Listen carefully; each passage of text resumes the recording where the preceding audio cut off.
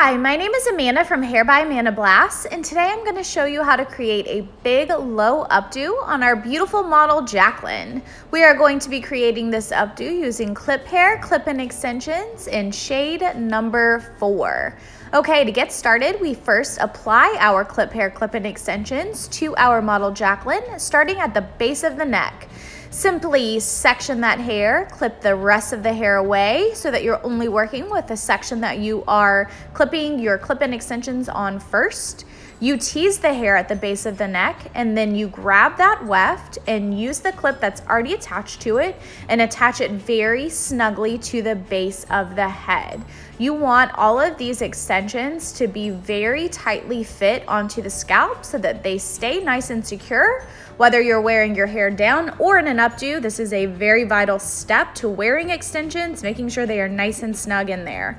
Once all of your extensions are applied to your model or to your own head, if you're doing this to yourself, you are going to go through and thoroughly curl every section of the hair.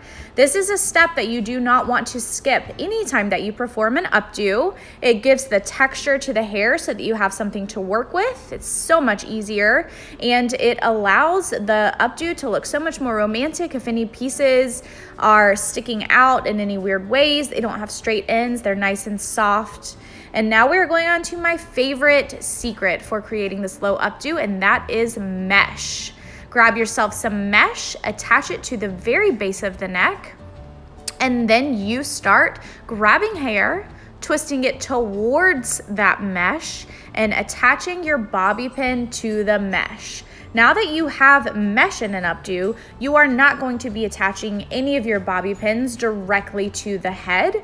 It is all going to be attached to the mesh. Another great tip when using mesh in an updo, if you are worried you're not going to have enough hair to cover all of that mesh, is to buy mesh that is the color of the hair and the extensions that you're going to be using.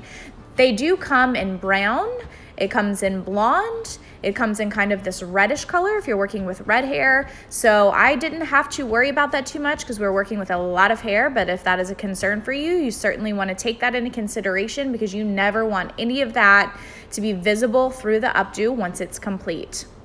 Now I take really big sections and pull them out really big before I attach the hair because I like that big bohemian effect on updos. If you want a little bit tighter of an effect, you can take smaller sections, you can twist tighter, you're not going to pull it out as big, and you can even attach your bobby pins a little bit tighter. So for me, I'm all about big. It allows you to go through the updo a little bit quicker, and it just has that beautiful, soft, romantic look. So whenever you attach the mesh to the base of the head, this allows you to get that really, really full look way lower. The widest part of the head is up top. It's not at the neck. And so it's very hard to have anything to attach a bobby pin to whenever those updos are low. So that's why when you see those gorgeous pictures and you're wondering, how is that not so heavy that it's weighing it down?